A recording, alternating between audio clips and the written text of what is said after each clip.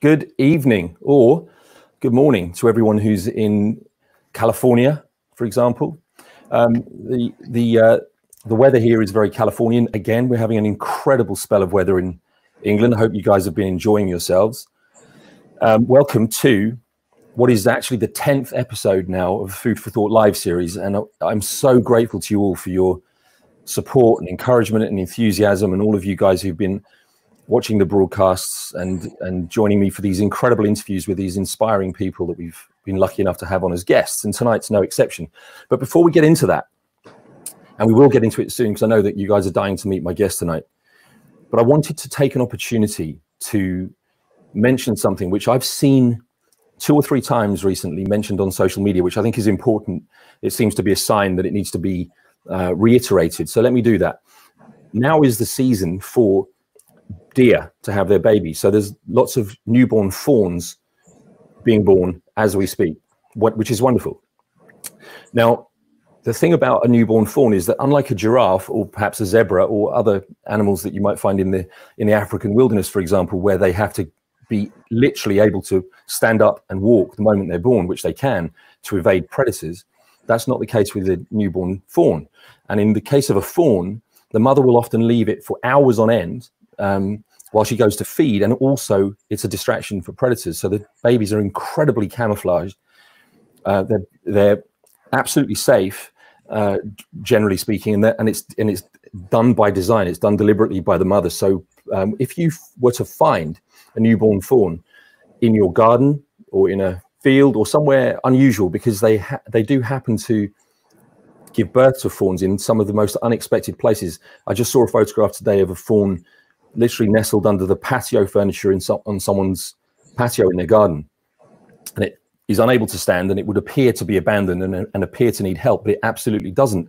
And not just that, but it's crucially important that it doesn't get interfered with, because if the mother comes back and smells human scent, she may well abandon it because of that. So if you happen to see a newborn fawn, please leave it alone. Keep an eye on it, of course, but don't touch it. So I just thought I'd take the opportunity to mention that. So let's get to tonight's guest. It's for me now.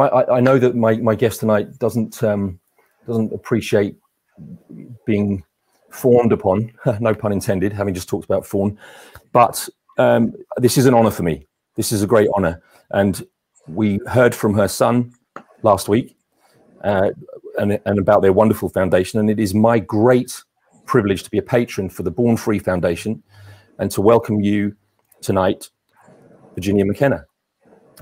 Hello. How lovely to see you. It's wonderful to be here. I'm thrilled to bits. I don't know what's going to happen. Well, that's the exciting bit, isn't it? When you're not quite sure what's coming next. I've no idea. I've no idea what's going to happen either. But let's just see how it goes. And you, when we were chatting, you have a story about a fawn yourself, don't you? Yes, which it reminded me your story, which is a sad one, really. Mine's a little different. It was 1969, a long time ago. We'd made a film in Scotland called Ring of Bright Water about an otter from the book by Gavin Maxwell. And in the film, I had a dog called Johnny, and who was a Springer Spaniel. And he belonged in a kennel. So he didn't belong to anyone. He was just a kennel dog. And I said, if he's got to be my dog in the film, he needs to live with us. He needs to come and live with us in the house and be part of the family. And that's what happened. He came up and he lived with us. And at the end, my husband Bill and I said, we can't actually leave Johnny. We love him too much. So we bought Johnny. And Johnny came back here to where I live in Surrey. And one day in the next year in the spring, I was here in the kitchen, the door was open, and Johnny suddenly appeared with his fawn in his mouth. So gentle, though, he didn't hurt it at all. And obviously what had happened, as you've just described, the mother had gone off to feed, left the fawn sort of hiding in the woods near us, and of course Johnny found her and brought her back, him actually. And so we went back and we put the little fawn sort of where we thought John had found it, but the mother never returned. And so we brought the fawn in and I made a little pen in the kitchen. And I got up, I think it was every 4 hours or so, to feed and give food and all the rest of it through the night. And that went on for quite a long time. When actually he grew rather large for the kitchen. And so we made a pen in the garden, a lovely garden pen with a shelter and bushes so he could lie in the shade. And then he got too big for that, really, and he was alone. I couldn't bear it. So I found a gentleman who was a warden of a wild area in Cannock Chase up north. And I got in touch with him and I told him the story. And I said, is there any chance that you would be able to have Bambi in your woodland? And he said, absolutely. So they came down, two of them came down with a lovely comfy crate and all the rest of it. Well, I don't know how comfy it was, but anyway, a proper crate to take him. Took him, and he thrived. He was in a natural forest, and he lived for a long time. Wonderful. So he did have a second chance at life, not totally free, but pretty well almost free, because there are other deer in the forest as well. So he had friends. Well, that's wonderful and a beautiful story, and it's as you just mentioned, as close to free as possible, and that's one of the great things. And we'll talk about this as we get further into our conversation. We're going to talk about just what an incredible job that you and Born Free do at giving animals as close to freedom as they can get, even if freedom is an impossibility through our own human actions. We'll talk about that. But you have got your own stories dating back through your life that got you started with interest in animals and lions in particular. And we've had a conversation about one of your earliest experiences with lions when you were very young. Can you give us a little insight into that? Yes, I only thought of this morning, actually, because I thought, where did it all begin? And we've always said, it began with going out to make Born Free, which is, of course, became the beginning of the rest of our lives. But long time before that, I was actually about 5. And I lived with my father. My parents were divorced and separated. And I lived with him, and he liked to go to London Zoo. Not that I particularly go to London Zoo for enjoyment, I have to say, no, and haven't for many years. But in those days, when I was 5, of course, I didn't know anything about these things.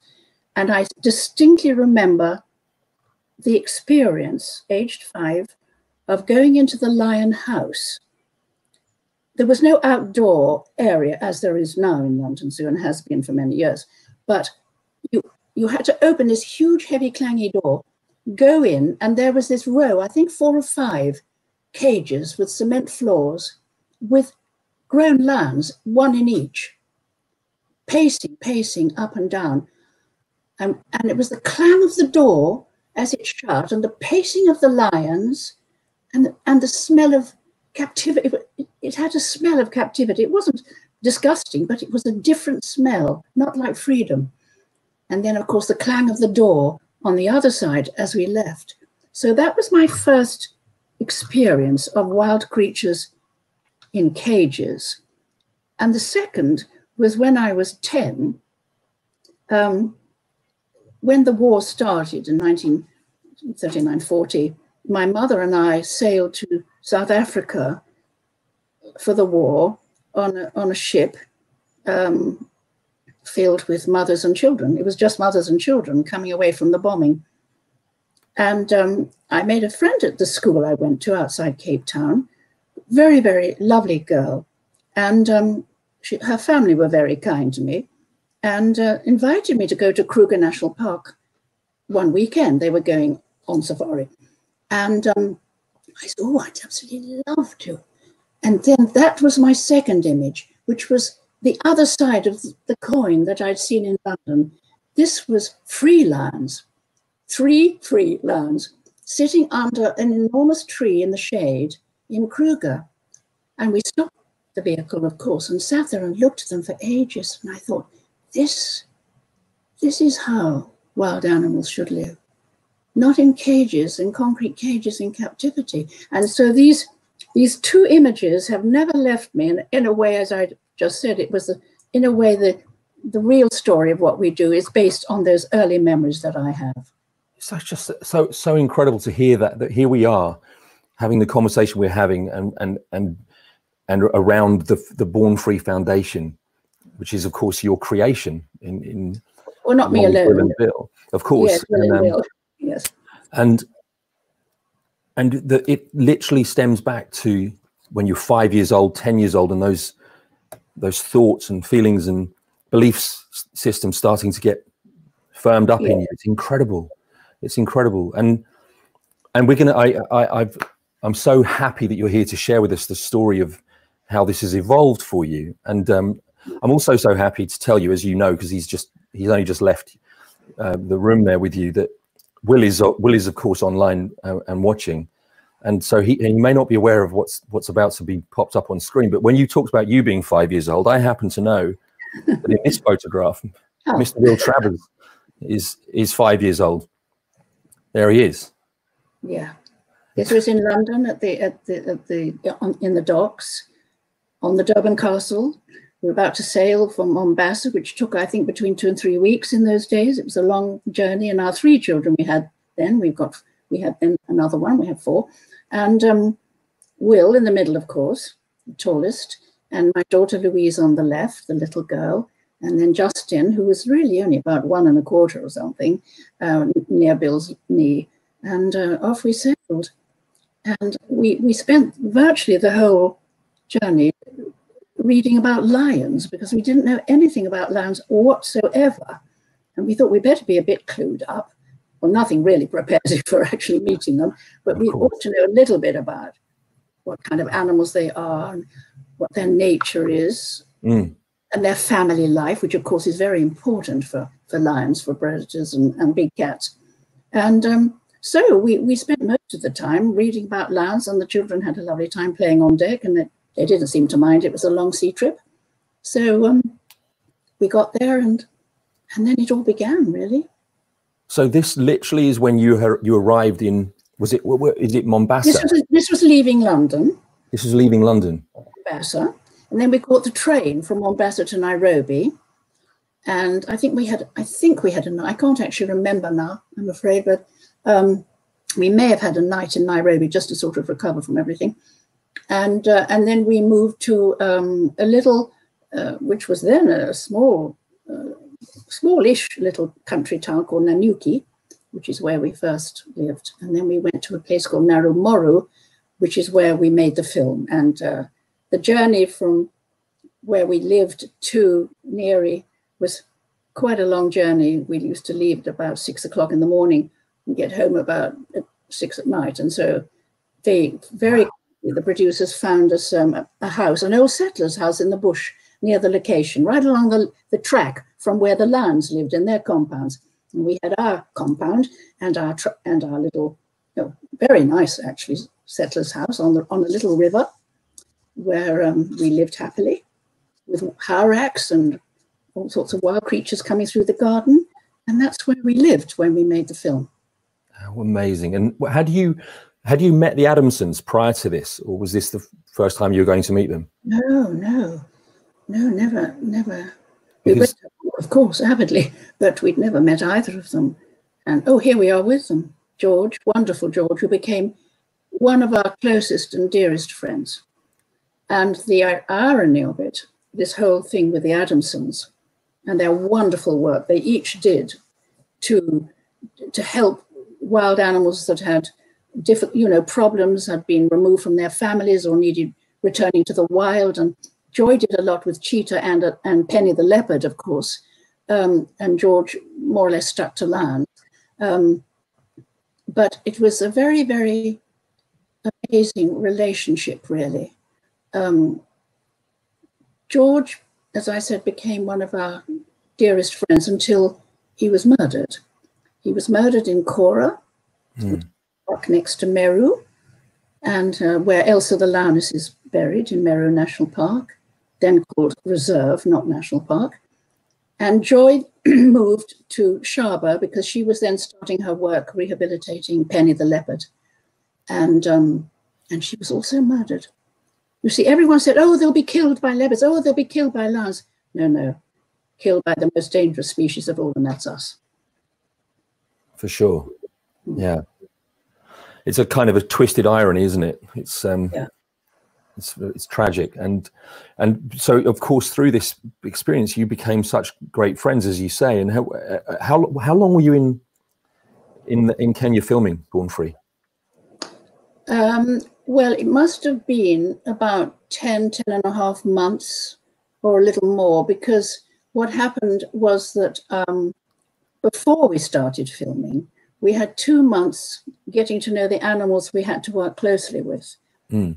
We had over about 22 lions altogether, including little cubs.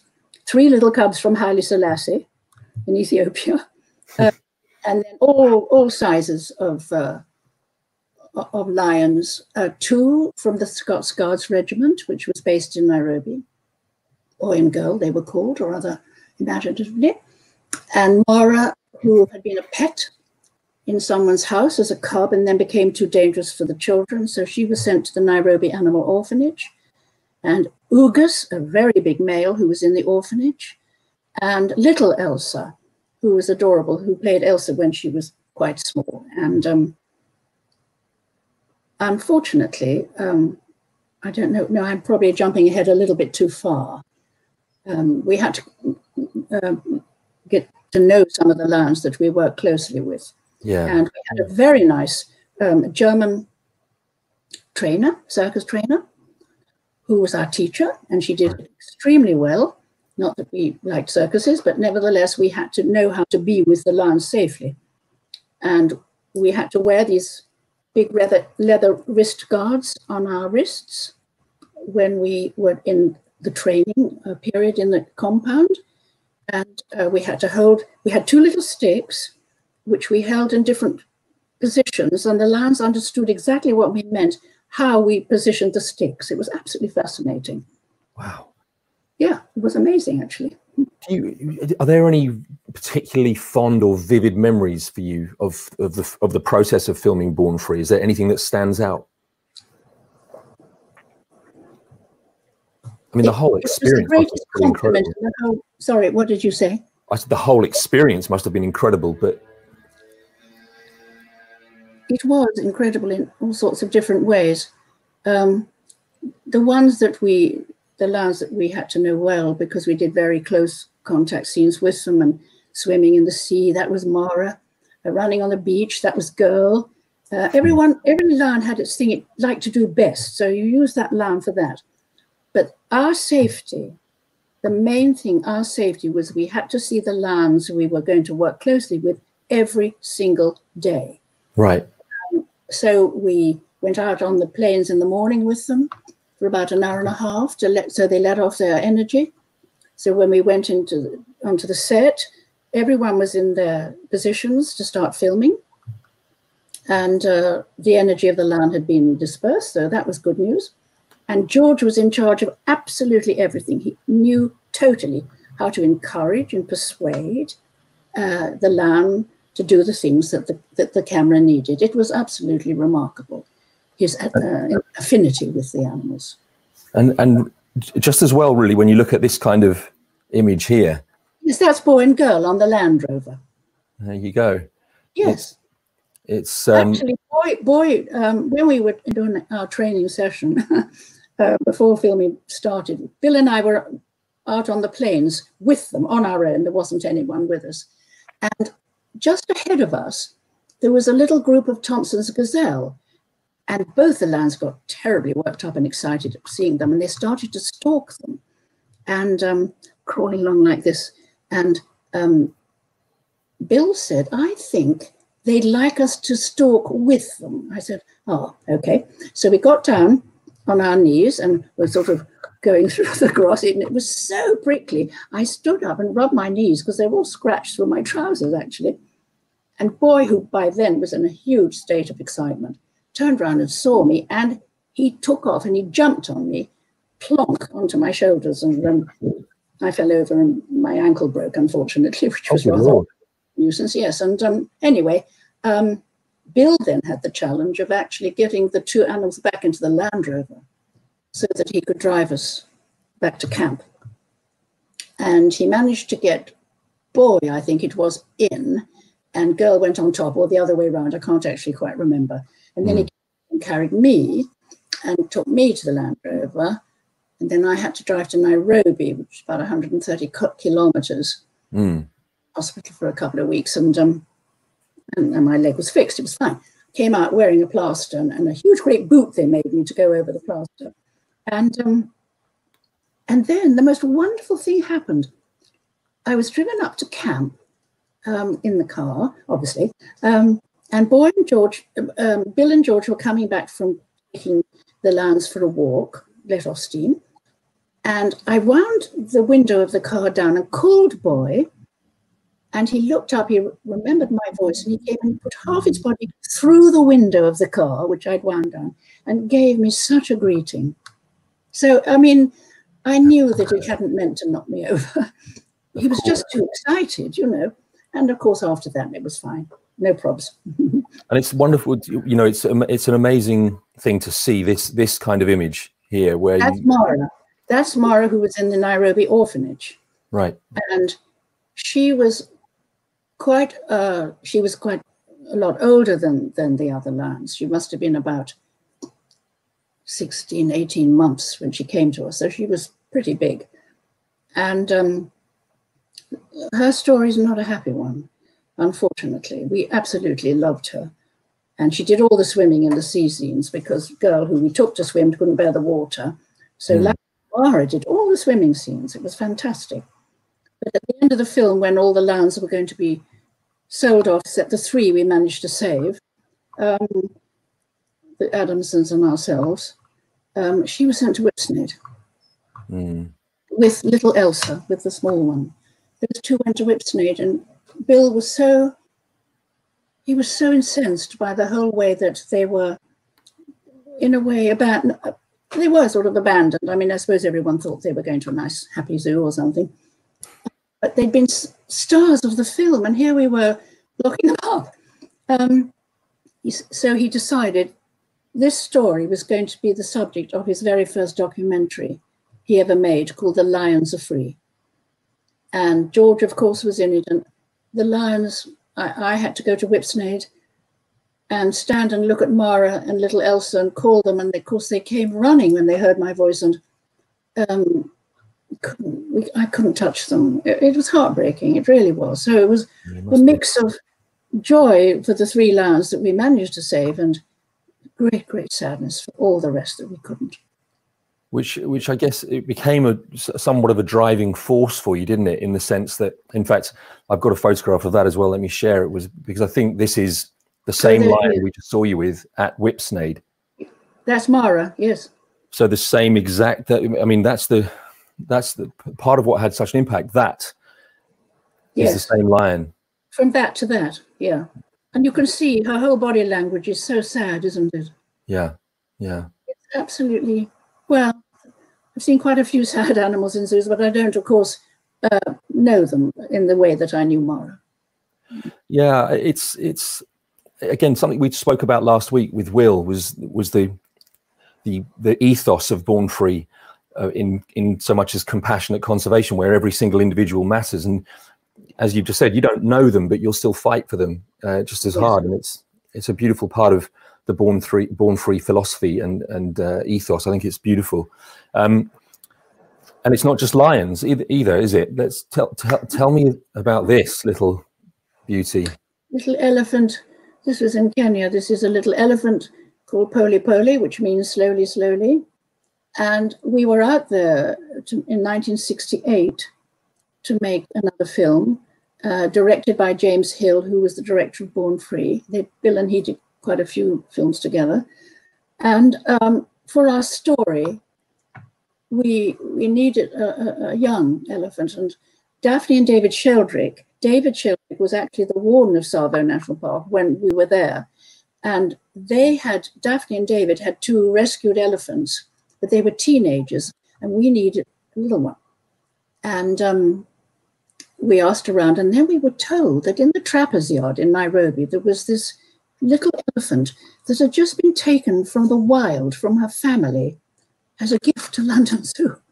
Oh. And so we went, I said to David, could we go and see? So we went down with him, and we went down and saw her. And this little darling elephant was in a kind of fenced stockade yard thing. And she was so frightened. She was so terrified. It was heartbreaking. And I said to David, I don't see how we can possibly use her in the film. She's too frightened. He said, if you let me be with her for 2 or 3 days, I will calm her and you will be able to. And that's exactly what happened. So what you see there is the result of David's knowledge and Daphne's understanding of this species and many others, but particularly elephants. As just as a slight diversion, as you may know, Daphne then started her wonderful elephant orphanage outside Nairobi, where so many elephants are still brought, and one of her daughters looks after them, and you know, they are returned to the wild eventually, or safety anyway. Anyway, Poli Poli was the star of the film, and then we just adored her and asked if we could buy her at the end and give her to the Sheldricks, and they said yes, of course, yeah, you can. I can't remember how much they were going to charge us, but that didn't seem to be a problem just at that moment, because the problem was they said, oh, but if you buy her, we'll have to capture another. Oh. The gift is a promise. So we absolutely, it was one of the worst moments of our life, I think, because we knew we couldn't allow another one to be torn from its family and a whole lot of lives wrecked again. So she did come to London Zoo.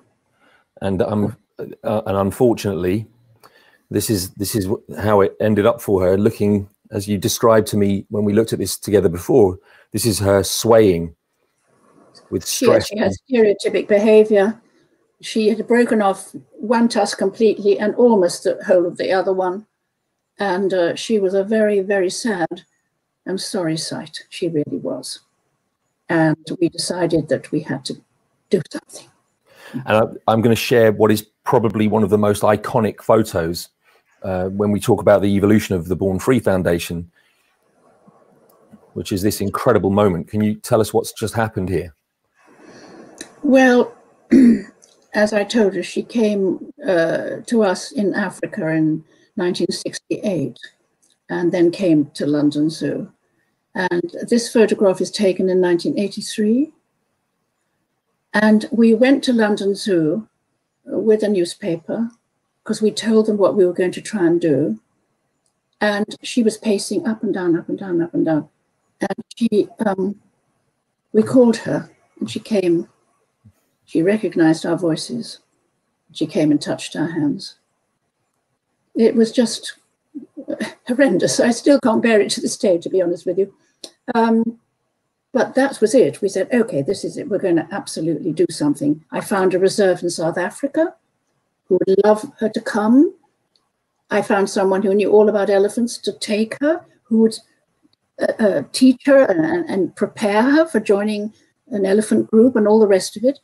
And we were told, no, you can't do any of those things. So, but what we will do, they said, we will move her to Whipsnade, their country zoo where there are more elephants, and she will have companionship. So what could we say? At least she'd have companionship. So right. The crate, the traveling crate, was put outside the door of the inner quarters of the elephant house for a good week or two. I mean, properly done. It was properly done. I can't fault that. And she was fed in there, so you got used to going in and out. Sometimes they'd shut the thing for a bit, and then she'd go in and then open it, and she'd go out again. Come the actual day, she went in and they shut it, and they left her standing there for many, many, many hours, and she collapsed. And I have a photograph, which I haven't put up here, but I have a photograph of someone from the army who came with a jack and had to use a jack to get her up onto her feet again so that she could be led into the inner elephant house where she was sedated. Her foot was examined, that they said she damaged it. Her foot was examined, And then we were told that she'd lost the will to live.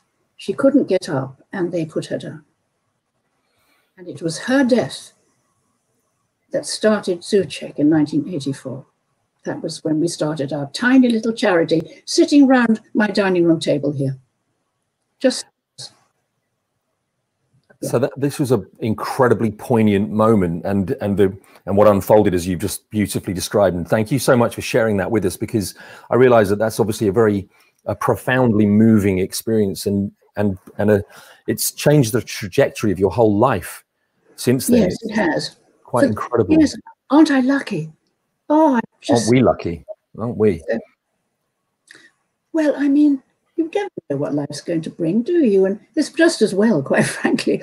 But sometimes it's total joy, sometimes it's relief, sometimes it's agony and pain, but it's the whole mix of life, and you have to deal with each thing as it comes. And here we were, painfully given a painful gift of the death of an animal we cherished so much, but it led, hopefully, to better lives for many, many other animals that came our way over the subsequent many years till today, and still doing it.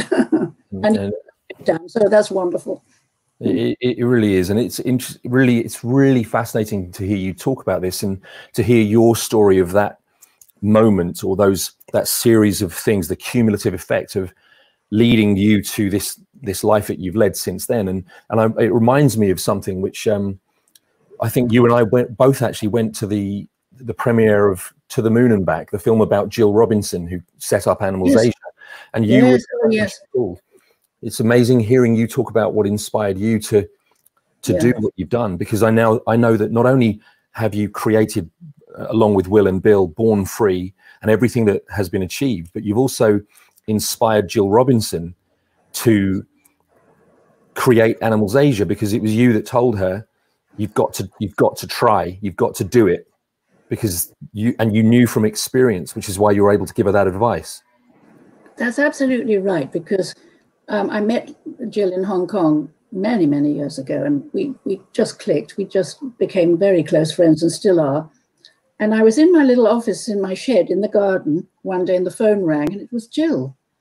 And she said, I don't quite know what to do. I said, what is it? And so she told me the story about she'd had this experience in a ghastly moon bear hellhole, and all these bears in these terrible cages. And I've been to, so I know what it's like. And this bear put his paw out between the bars of its cage and touched her arm. And I mean, you know, what would you do? It was like Polly touching us with her trunk. I said, you haven't any choice. You must do it. If you fail, you've tried, but you must try. I knew she'd win, because she just wouldn't give up. I knew she wouldn't give up. And she's got these two fantastic sanctuaries now, one in China, one in Vietnam. And I've been to both, and I'm one of their patrons, and I'm so honored to be that. But most of all, we are very, very close friends. And when she comes to the UK, sadly, no one can at the minute. When she next comes, she's going to come and stay. How wonderful. And I'm very happy to tell people, and yourself included, Virginia, that Jill has also agreed to be a guest on this series. And so we'll be hearing from her directly. Oh, I'm going to email her later. Oh, wonderful. Oh, I'm thrilled. Please send her my love. I will indeed. Of course I will. And just before we move on, I want to just point out there's some lovely comments coming in all the way through. There's literally hundreds of comments coming through from adoring followers and supporters and fans. And one of which, Darren Coombs, has just said he would love to help free these elephants. What can I do to help? And I'm happy to. You don't have to answer that question, because Will is very kindly providing answers as we go through, because he's also commenting, and I'll share those comments on screen for you guys. But just because Darren's asked that question, and thank you, sir, for asking and prompting me to say this, you know, we have to remember as we go through this fascinating story, which we're all gripped by, that there's work to be done. And the way we can do that work is to go to Born Free, go to the website, go to the Facebook page, the Twitter page, the Instagram page, follow along, get involved in their campaigns, donate if you can. And we realize that times are tough at the moment, but, you know, right, that for that reason alone, we need help more than ever. So that's how you can help, Darren, and thank you for asking. And you'll see that Will will continue to provide some input as to some of those questions, and I'll try and share them if I see them. However, back to you, Virginia, with the incredible way that things and heartbreaking way that things unfolded for you with Poly Poly, and as you say, her very unfortunate and heartbreaking end.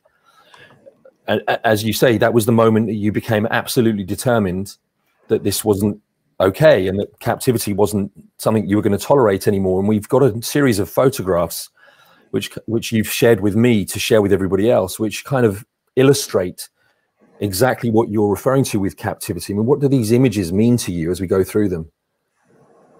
Well, I mean, it's 2020, isn't it? And we're still seemingly think it's fine to keep wild creatures. I mean, we know a bit about giraffes from, even if we've never been to Africa, we've seen wonderful wildlife documentary films.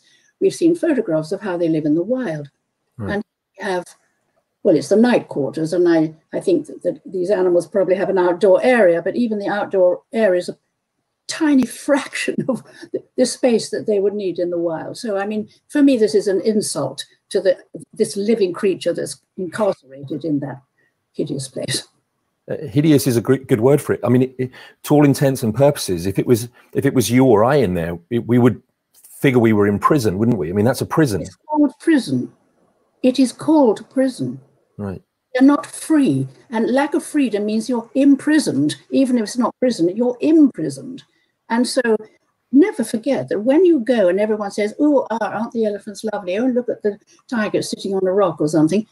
They're in a nicer prison than the one that's in that cell with nothing, but they're still imprisoned. They can never be themselves. They can't choose when they go to bed. They can't choose when they get up in the morning. They can't choose their companions, and sometimes they haven't got any. They can't choose what they eat. They have no choice at all, except for people to come and sometimes laugh at them. And in some countries, apparently, like throw sticks at them. I mean, excuse me, you know, there's no depth of understanding of what these animals are going through as living creatures in order for the visitor. And there's the dolphin. That's a natural environment, of course, for a dolphin in a cement tank, isn't it? Round and round in a circle every day. And even if it's a dolphinarium and they go out and do tricks, they are trained to do tricks. They don't necessarily want to do those tricks. They have to do those tricks at that time, at the time of day or morning, whatever, for the visitors that come and pay to see them do tricks. That to me is an abuse of animals. It's a betrayal of the trust that we should be trying to show animals, that we love and trust them. We're not lions and dolphins and giraffe. We're not, but we must respect their nature, that we must, and don't incarcerate them in these fearful places, you know, where they have no hope and no future.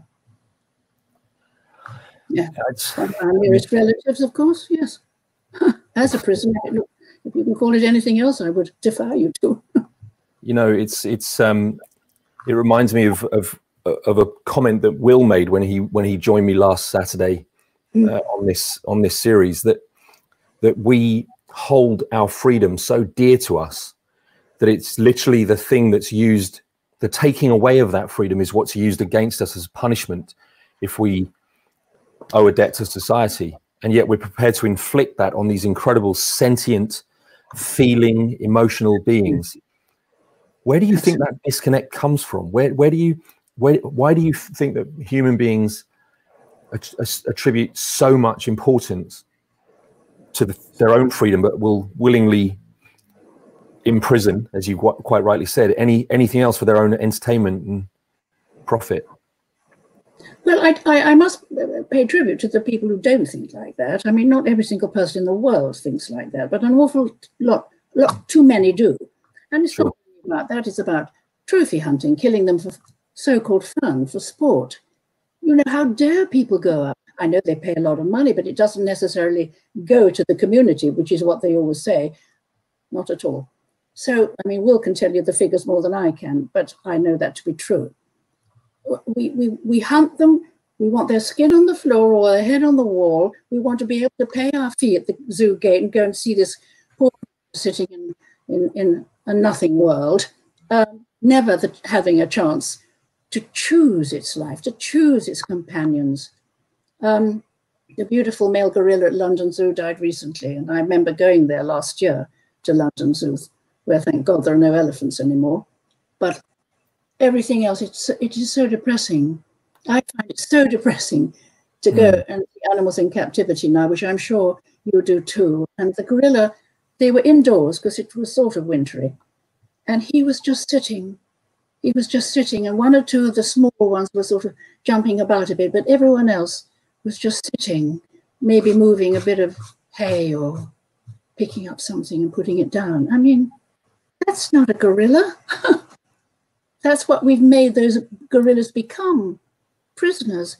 Humans in prison don't really, they haven't the chance to behave like themselves, like they should behave in life, because they're in prison. They have no expression, no possibility of it. It's just the same for animals. It's no different.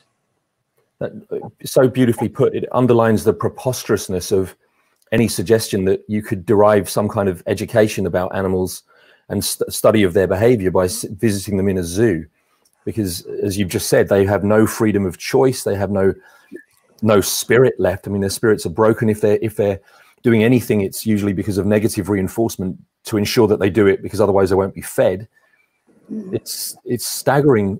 Again, another staggering disconnect. But as you said, and one of the things that I love about you so very much and Born Free is the fact that you started that by saying, let's pay credit to the people who don't think that way, because it's not everybody. And as you quite rightly said, that also, you know, there's far too many people who do think this way, but you instill hope in people. And that's, I think, another very, very clear part of the Born Free philosophy and ethos. And it comes across in the work that you do and the example that you set. And so, you know, I think, while as we go through these horrific images, you know, I'm noticing what Will has written. Absolutely beautifully put. Be angry, be outraged, and then turn your outrage into action.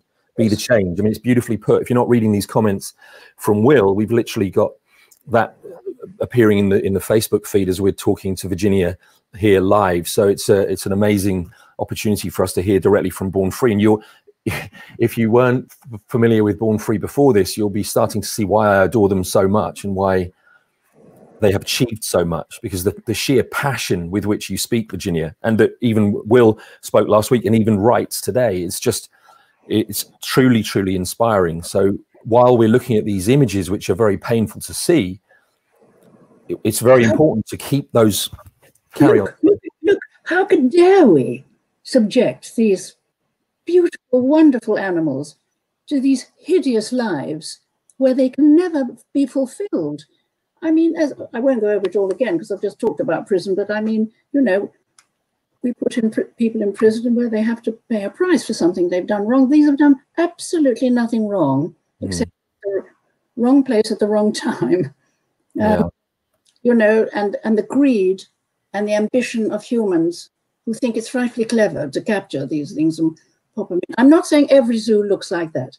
That would be incorrect, and that would be unfair of me. There are places which have enclosures, but the choices are still absolutely minimal. And you can see, if you go to a zoo and you look at the grass, if there's a grass floor, if they're lucky, you'll see a track, usually a track where the animals paced round and round and round in the same place, on and on, until the grass has been worn away. And you can see, look next time you go to a zoo, you can bear to. Go with a different eye.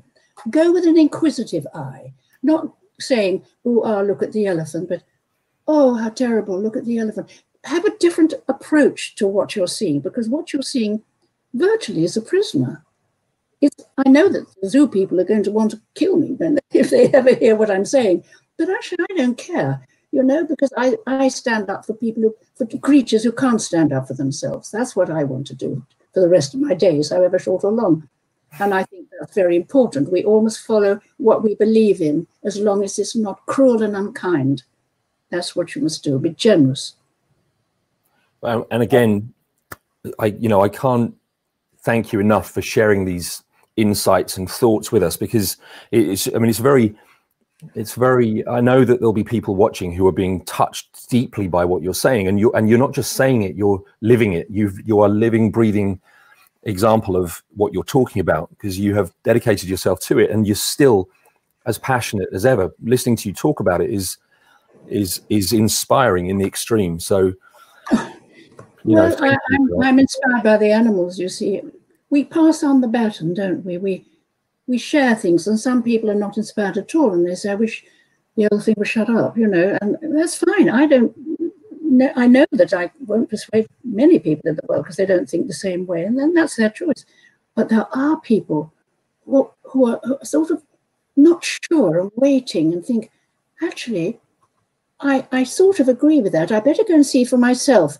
Don't take my word. Go and see for yourself and have a look and see what you experience when you see these animals. And as I said earlier, it may be they've got a grassy compound, they've got a rock or two to climb on, they may have a tree to lie under. Forever. Never forget, it's forever. Unless they're moved to another zoo, of course, to something else for breeding, which is often what happens. Or they die, and animals that live in groups live alone, and animals that live alone live in groups. I mean, you can't really make it up. Yeah, you're absolutely right. You can't, and it's. Oh, there we got our rhino. We have our rhino. Yeah. Oh.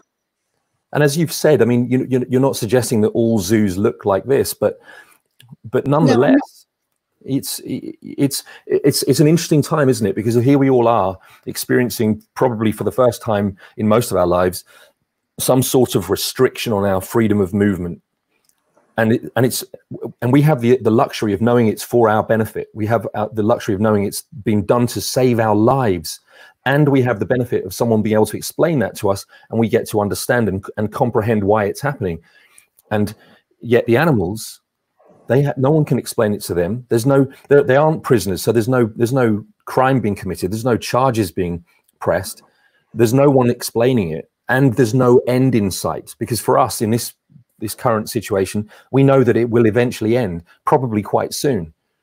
And it's not that bad even during the time that it is happening. We're all experiencing it right now, and people finding it extraordinarily difficult, and yet will subject, again, sentient beings with complex family structures and emotions and feelings to that kind of in captivity that you're looking at on the screen right now. However, thanks to you and Born Free, and of course many others, because I know that one of your greatest qualities is your humility, and you'll always correct me whenever I don't correct you, Dan, but there are a lot of really wonderful animal welfare organizations who struggle their utmost best to change people's minds and to help the animals. We're just one of that group of people who don't want to just sit and say, "Oh, wasn't that terrible?" and then open a book. We want to do something. And there are more and more people, particularly young ones, who feel like that, which is wonderful. Absolutely. And once again, Born Free is leading the way, setting a phenomenal example, which we're now going to segue into, which we're going to talk about some of the stories of animals essentially in situations like the ones we've just been looking at, but that have happy endings. So I would love for you to talk us through some of these, because these are some examples of where Born Free have stepped in. Well, before we were so wonderfully invited to create a sanctuary in South Africa at Shamwari by Adrian Gardner, we had a small rescue centre in Kent. And we brought several lions and tigers there from ghastly places and ghastly beast wagons and circuses. And these two are called Antia and Rafi. And they lived in a cage on the roof of a bar in Tenerife for years. The owner of the bar didn't provide them with access to drinking water. This is what we learned. He used to come twice a day with a jug, and he would pour water, standing on the roof of this cage, he would pour water into the open mouths of the lions, who were desperately thirsty in the heat, obviously, to drink. And I had a file of letters like this from people who were living in flats or on holiday in flats that looked down on this cage. And next to it, there was a leopard in a cage by itself. And we wrote to the authorities. We read, please, we'd like to take them and look after. Nothing, absolutely nothing. And then the Mail on Sunday did an absolutely fantastic piece with 2 reporters who went out and did, I think it was a 2-page spread. I mean, it was fantastic, telling the story. And there was such an outcry that the owner of the zoo and the authorities in Tenerife had to give in. And so our team went out, and they had to actually saw through the padlock because it had never been opened for so long. It had completely rusted up. And they were brought to Sanctuary in Kent. And then I just had to look something up. I hope you'll forgive me for a second. Of course I will. Of course I will. Names. I probably haven't even written it down. Oh, no, I haven't. Oh, gosh. I'm so sorry, I haven't written his name down. I'm going to describe who he is, though. When we brought the lambs to the centre here, the rescue centre here at Kent, it was Thompson Fly Airlines. And one of the people in Thompson Fly met Adrian Gardner, this wonderful man who created Shamwari in South Africa near Port Elizabeth, and told him the story of these lambs. And he said, he got in touch, they must come here. And here they are at Shamwari. They've left the fowl cage. They've left the little halfway house centre here, and they're now at Shamwari. And they died in 2006, but they had the most wonderful, wonderful life. I mean, look at them there. They're fine, aren't they? The contrast. And so that was a happy ending. You know, everyone's got to go in the end, and they had their time, but they had their time ended in peace, contentment, loved by all the team we have at Shamwari, who are quite wonderful. And, well, you've been there, haven't you? I have. And yes. You're absolutely right. They're absolutely wonderful angels. They just love the animals so much. They do. And they take such good care of them. The graveyard for, you might have been taken there, beautifully laid out. All the animals that die there for whatever reason, illness or old age, they are buried with a little sign saying who they are and their lifespan. And it's just, they're respected, you see. This is what you have to do, respect life, not abuse it and not take advantage of it. You have to respect it. They've all got feelings, for goodness sake. Of course they do. And we can see that in this picture beautifully. And there are plenty of examples. You were just talking about Elsa's grave, with yourself and Will there. Tell us about that, how things went for Elsa. Well, of course, Elsa only lived till she was 5. She died very, very young. And she got a form of tick fever. And she died from that. And it was actually horrendous because Joy had gone on a tour where she did talks all around the world. She did that all the time and raised money for wildlife and so forth. She was quite amazing in that way. And George was in camp, and his camp, where that grave is, his camp's just along the river, a little way down. Their camp was there, with a great big tree under which she used to paint her art, wonderful paintings. And we always go because when Joy had gone on her trip, Elsa sort of behaving rather strangely. And then she went into the river, which, as I've just said, was flowing nearby. And she sort of collapsed in the water. And George called his 2 chaps to come and help him. And the 3 of them carried her, lugged her literally out of the river. And she collapsed on George's knees. And suddenly, apparently, she got up from lying with her head on his knees and gave a great roar and dropped dead.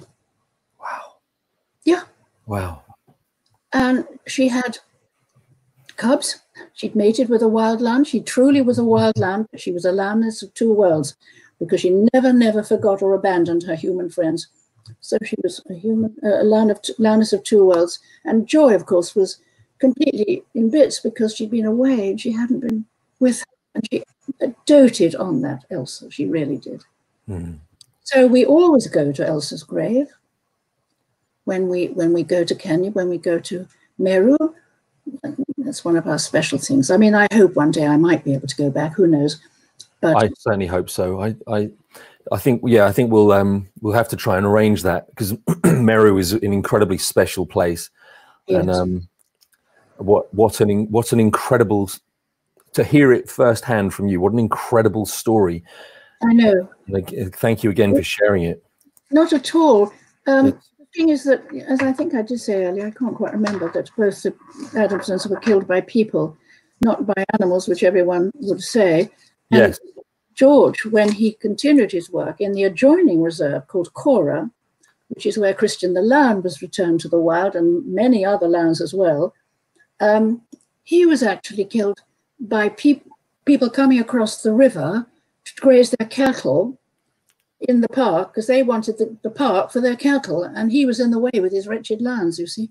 So right. Also he was shot, and he's buried there with about 3 other lions. One is Christian, and no, sorry, not Christian. Christian went off. It's Boy and Super Cub and one other, all buried. No, Christian disappeared one day back to the wild, and George always used to say, he's gone to find his own pride, make his own life. And he didn't come back, but he was with George for about 3 years. I'm sorry I made a mistake there, muddled up with the names of everything. I do that all the time. And speaking of Elsa, we spoke earlier of Ingrid and Rudy, who run Nature Help Centrum in Belgium, which is where King, among others, many of the lions Humphrey have rescued, the halfway house. Such a wonderful place run by such special people. Absolutely, and they're on now. And Ingrid has just said in a comment, one of our cats is named after Elsa, and one is called Virginia. Oh, I'm very honoured. I can't imagine anything nicer.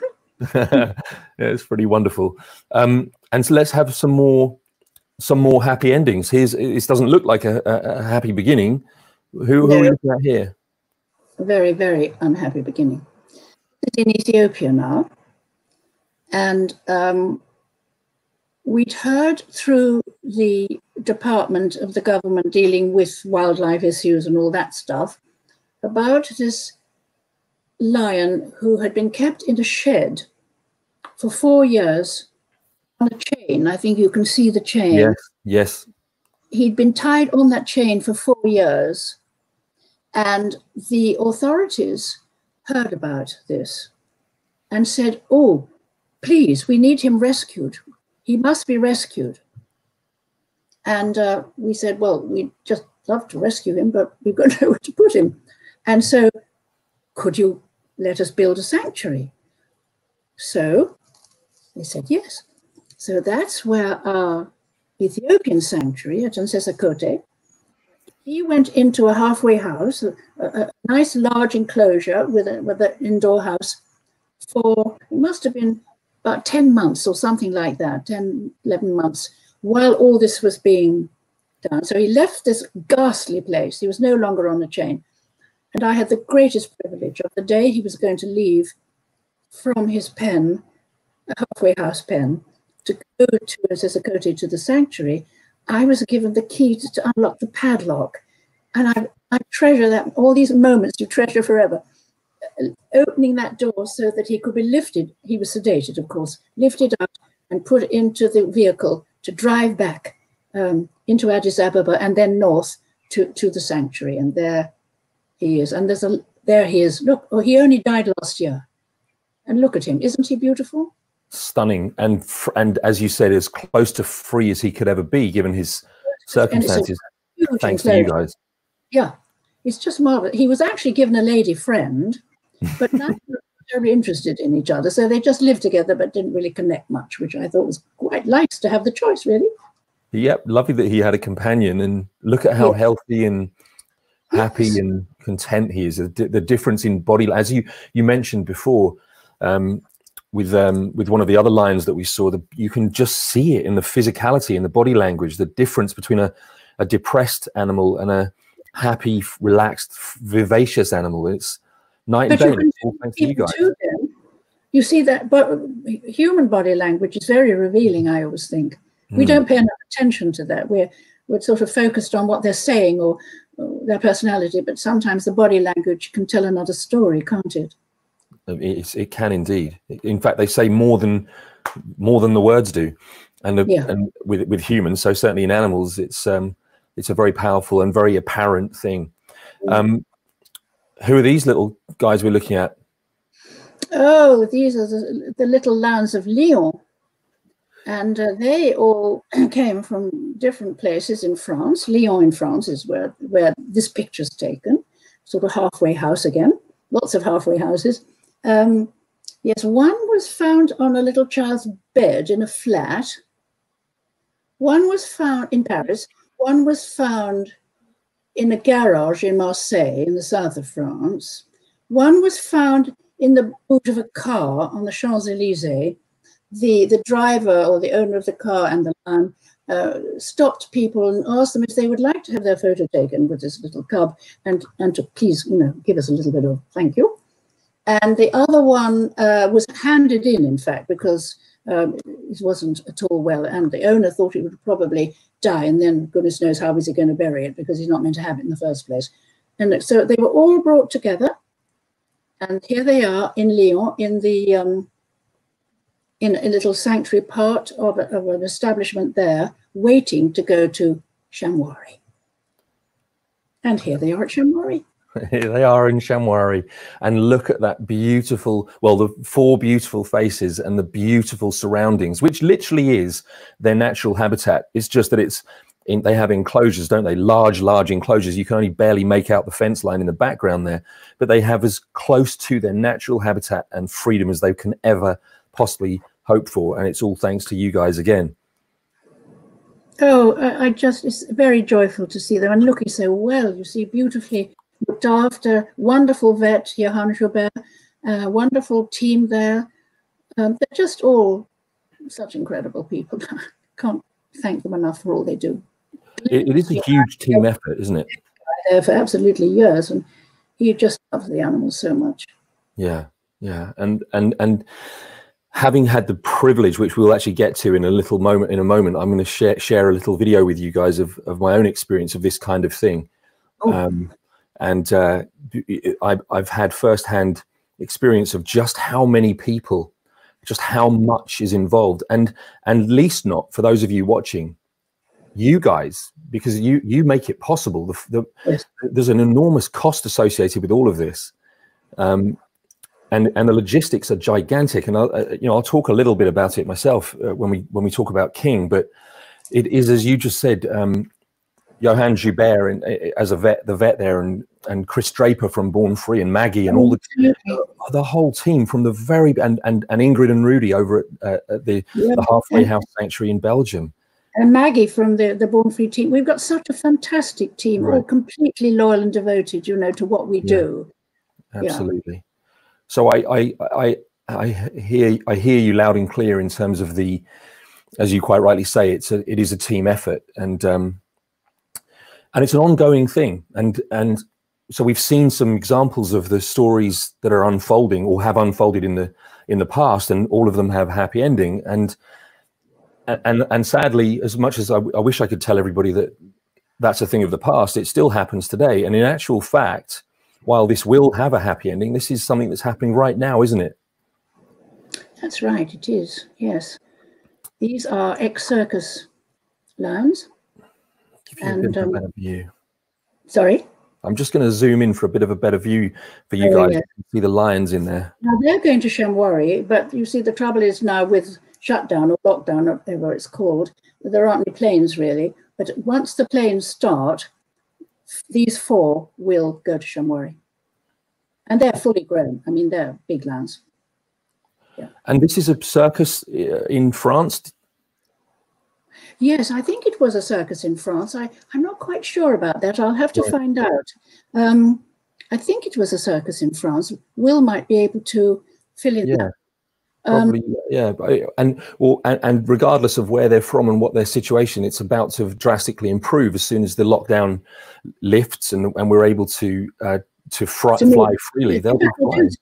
This is one of, I chose this photograph. It just shows you where they lived in once, but they don't now. They've got sort of little pens and enclosures and things. They're not living in that. It's just one of the pictures I chose because it shows another aspect of what they go through. Absolutely, absolutely. And what I'm going to do, because obviously we will at some stage in the not too distant future have a very happy ending, no doubt, to share of those 4 lions as well. But as I've alluded to, I've had the very great honor of being able to experience this kind of relocation and rescue firsthand. And so while I will play it without sound, but I'll play the video of it's only a couple of minutes long, and in the background you'll see the journey that actually King was taking, which I had the great privilege of being involved in. I mean, it was to this day, I mean, people often ask me the question as to what conservation stories or animal encounters stick with me the most. And this, alongside meeting Sudan, the last remaining,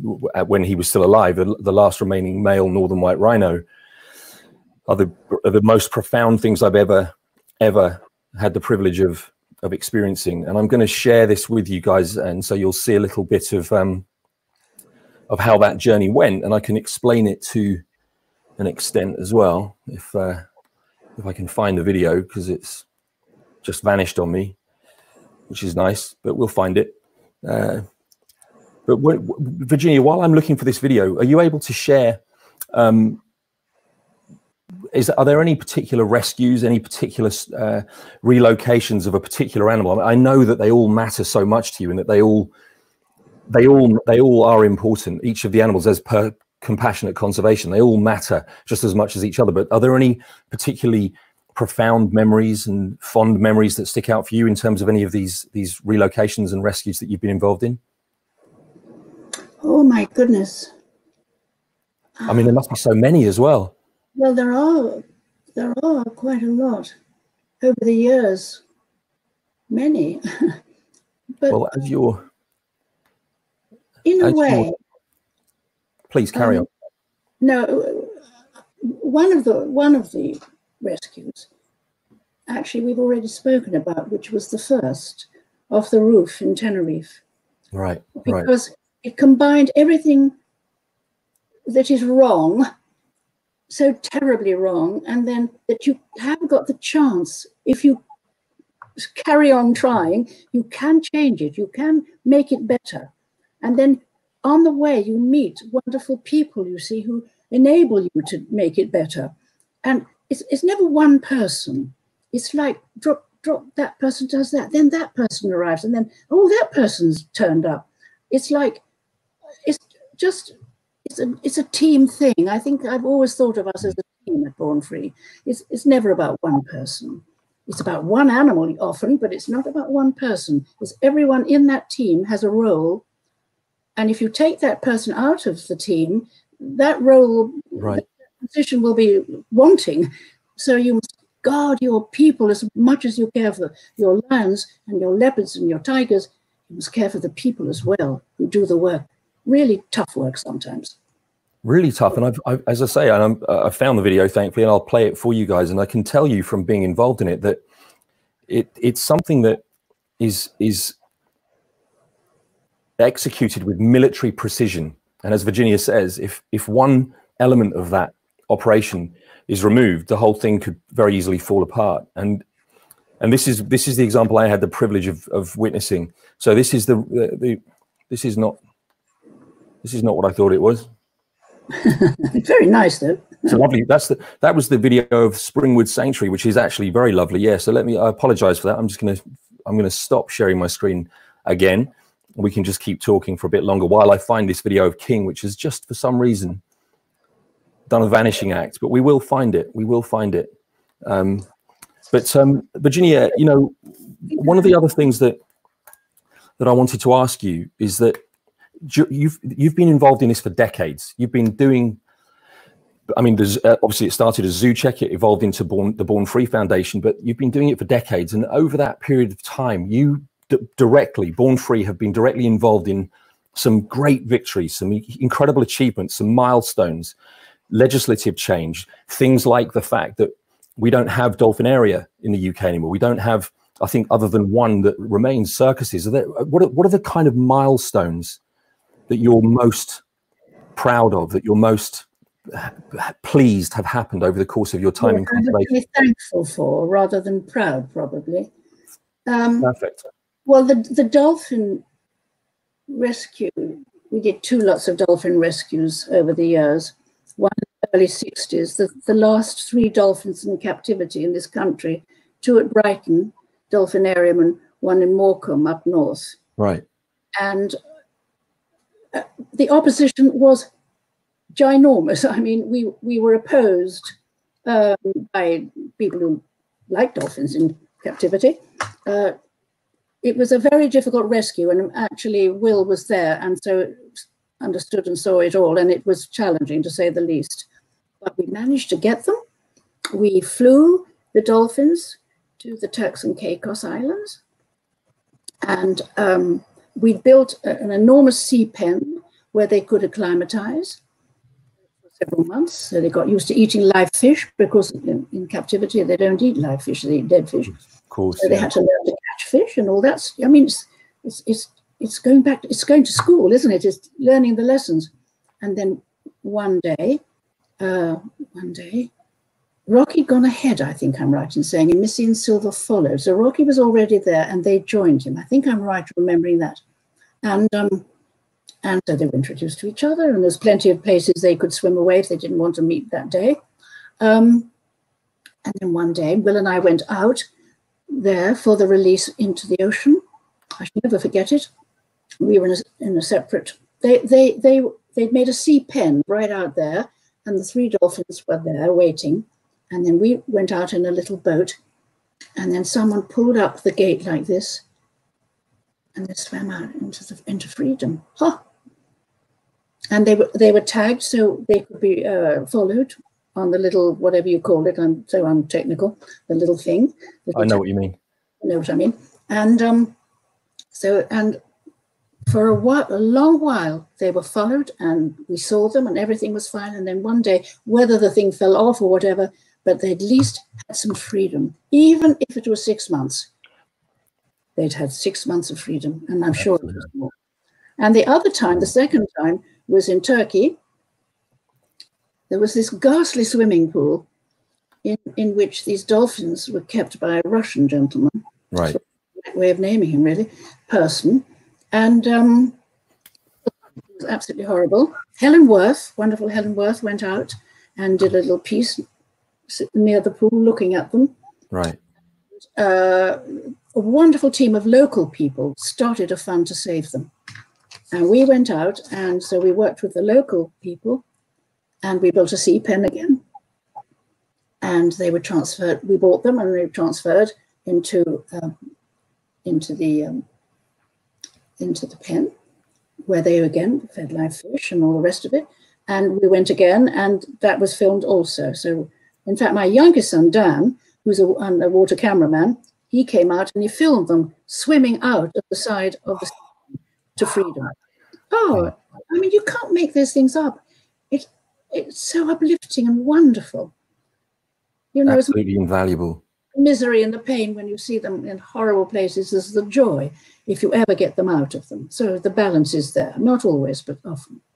Absolutely, and I'm delighted to share now that I have actually got it. And, you've got it. And in my bid to to share this with you guys, I accidentally started to play, having literally just said, let's take a look at King the lion, and what if Jackie Howe is watching, my last guest, she'll have suddenly seen the Springwood Sanctuary in East Sussex appear. And don't worry, Jackie, there isn't a lion in your horse sanctuary. That was a mistake.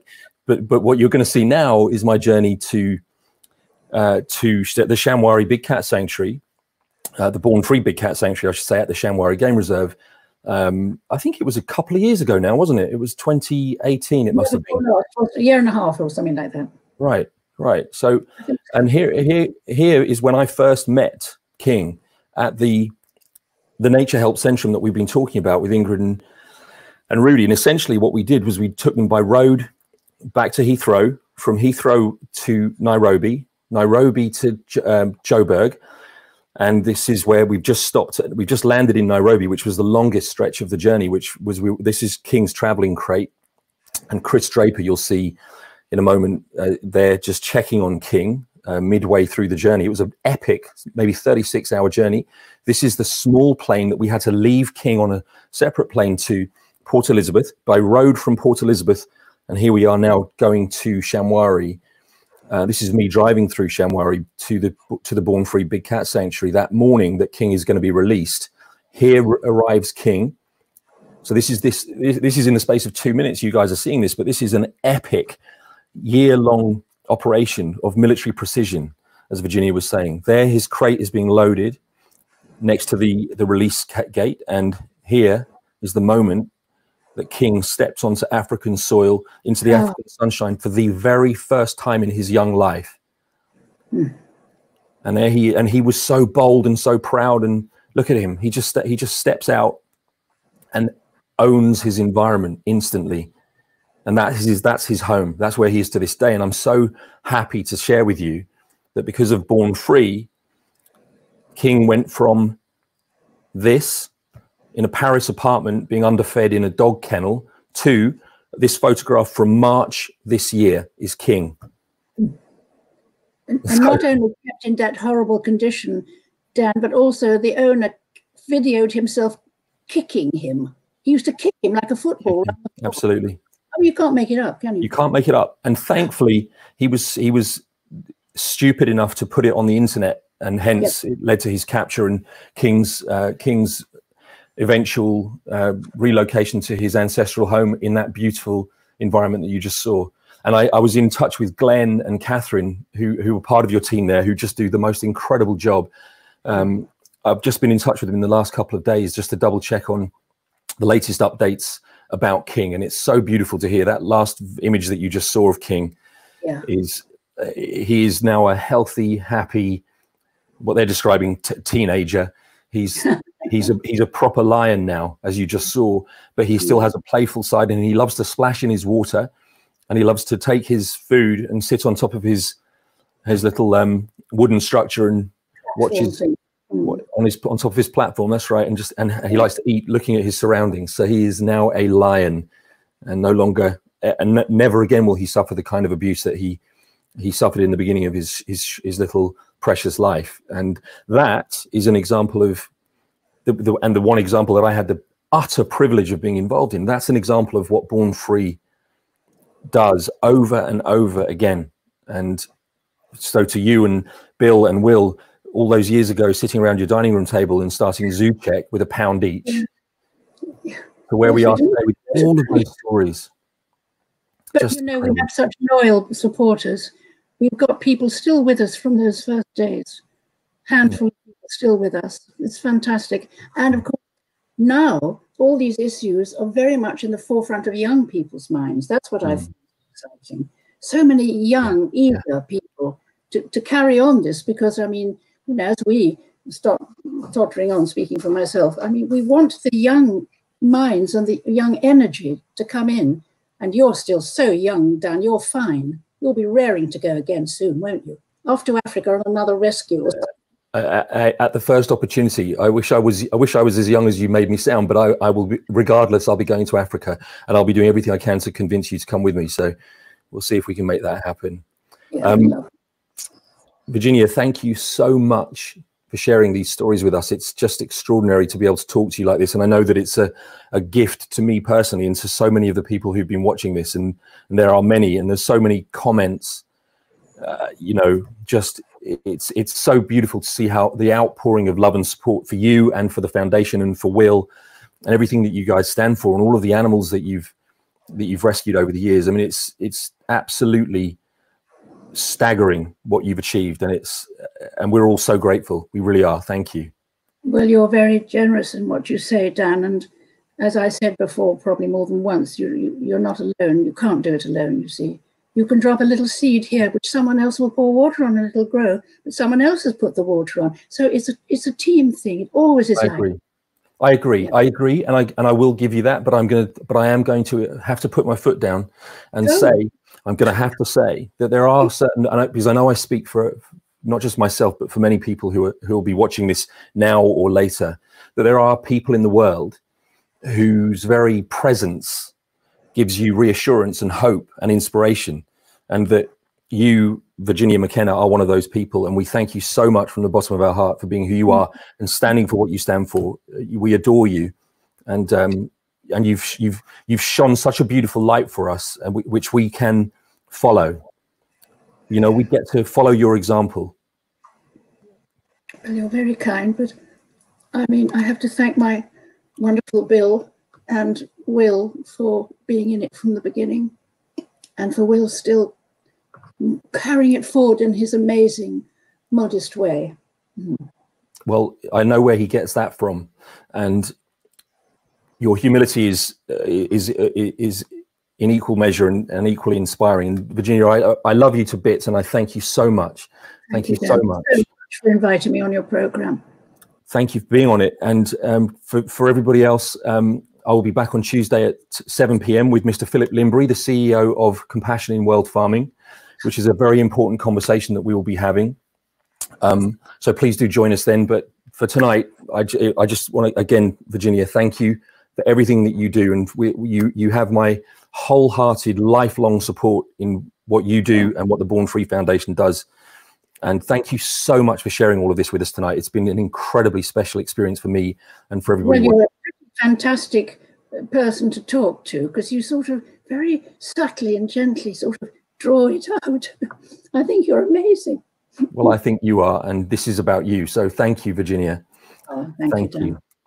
And I'll look forward to seeing you very soon. I've got a number of hugs to deliver to you when I do see you. So prepare yourself for that. There's at least 45 people who've said to me, they thought that I might be seeing you for this interview, and they said, please give her a hug from me. So here we are. Here we are. My friends, thank you so much for watching. I hope you've treasured this experience as much as I have, and we'll see you on Tuesday. Virginia, thank you, and good night. Good night. Bye-bye.